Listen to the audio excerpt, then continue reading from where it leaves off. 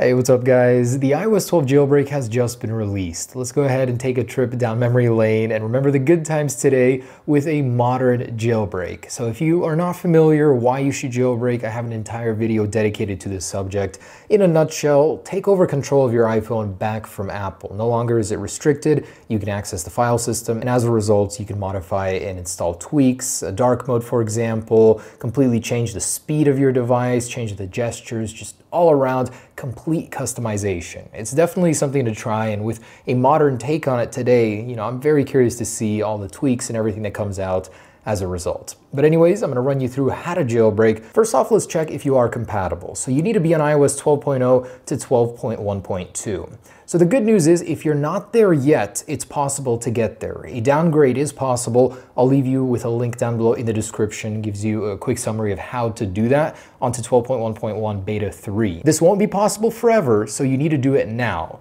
Also support. This jailbreak does not yet support all devices. It does not support the 5S and the iPhone 6 and the iPhone XR or XS or the iPad Pro 2018. Basically, any device with an Apple A7, A8, or A12 or A12X processor. Just to be clear here, every other device is supported. So I'm gonna walk you through a very quick tutorial on how to jailbreak. First things first is after the compatibility thing is settled and you've downgraded your device to 12.1.1 beta 3, you guys need to go into your iPhone storage and make sure you have no updates that are pending that have been downloaded, as they will quite literally brick your device. You need to delete it. So navigate into your settings, general settings, iPhone storage, and make sure there are no over-the-air updates in here. If there are, delete them right away and restart your device, and we can go ahead and begin the process. Now this is just a superstition thing, but go ahead and place your device into airplane mode. And if you don't have success, you can always try and disable Siri, although this stuff is, like I said, superstitious. It doesn't actually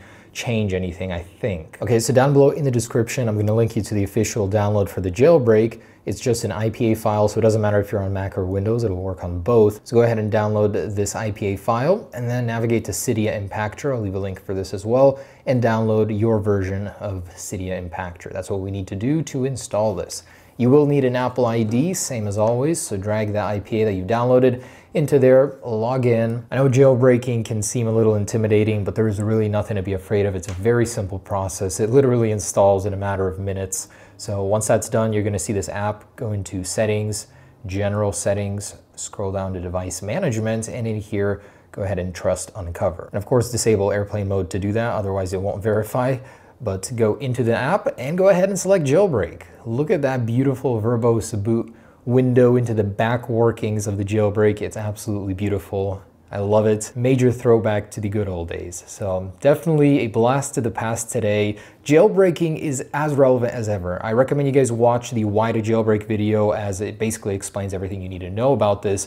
But there's nothing to be afraid of. The tweaks that are going to be coming out from here on out will be very creative. I'm excited to see what comes out. Also very important for you guys to know that not all sources in Cydia will work right away. There are some bugs, so keep an eye out for updates on the jailbreak, new versions. When a new version comes out, you just take Uncover, select it, and delete it, and reinstall the new one doing the same method. And there's no better place to get news than r/jailbreak on Reddit, which I will link down below as well. So first time you run it, you're not gonna get Cydia, you gotta do it again. Sometimes it may take even 3 times, maybe 4, but usually not more than 3 for me. Then I'll see Cydia on the home screen. So your device will look like this with a little respringing logo. Just want to let you know that nothing's wrong here. No matter what, your device will still be safe at the end of the day. If you're worried, do back your device up before attempting the jailbreak, but I really wouldn't be afraid of anything. For me, it's been flawless. And for all the inevitable questions about the Apple A7, the A8 series, and the iPhone XS or XR, your jailbreak should be out relatively soon. So just be patient. This is basically the hardest part that's been done. Anyways, Cydia has been installed. Just like that, you guys are jailbroken. Remember, not all sources are working right now, so you might get some errors that will be patched in an update. Keep an eye out for those updates.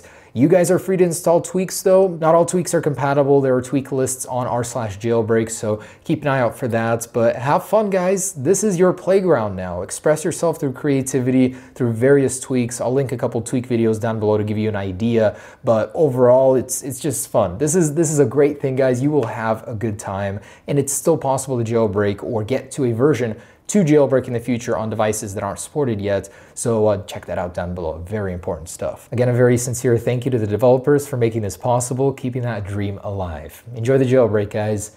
Peace.